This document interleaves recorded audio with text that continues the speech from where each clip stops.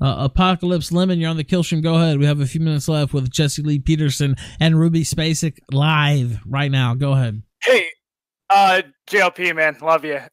You actually make me feel guilty for hating people, and a lot of people know I hate pretty hard. But I have to ask the whole what you mentioned suicide earlier as a negative. Men kill. It's because they're suppressing their emotions. The thing is that everybody kills themselves more when they betray the natural way things are. For example, men without purpose kill themselves more. Men's happiness is associated with work, meaningful work, more often than anything else, almost 80%. Women kill themselves when they turn 45 and don't have kids. Men kill themselves when they chop off their member.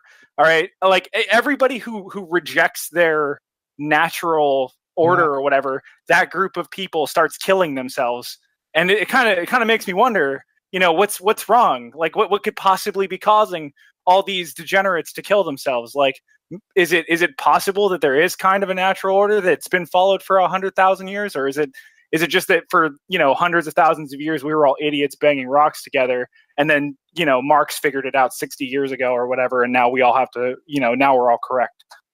Well, the society, the hunter-gatherer groups that we evolved in, certainly we carry those traits over, but we also have large adaptive brains, so we've created a very complex society that has lots of benefits, but it does have a lot of downsides too, and there is a crisis of purpose in general, and especially for men. So I agree with you. That is, I wouldn't say suppressing emotions is the only cause of suicide. There's a lot of causes. I think there's been gigantic technological changes. I think with the advent of the internet, it's completely changed how humans interact with each other and increased isolation, which causes more suicide.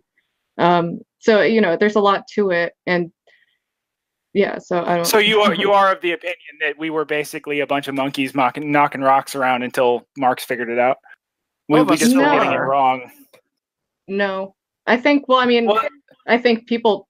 We couldn't have been right, because you think we're like anybody who's a traditionalist. Well, I think I think it's better that we have laws against like killing people, and that we have clean water and all the other great things about society.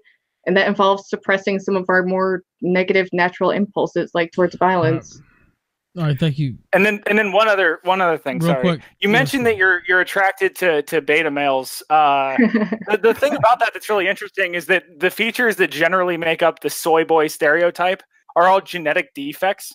Do you think that has anything to do with the fact that you can't or won't ever have kids? Is that why you're attracted to them? Because your genes aren't important? Thank you. It's maybe it could be. Who knows? I've been attracted to them even back when I had some real solid fresh eggs too. So who the fuck knows? All right. So let's see. Asmodor says she needs to submit to Hake and make white babies. Let's see. They're gonna have genetic defects. It's a bad idea at this point. I'm just far gone. I think you like Hake. Hake is an amazing guy. He is. You can check Are you trying to set me up, Jesse? Does he know I'm 30? HakeReport.com. He's still a virgin. It would be perfect for you.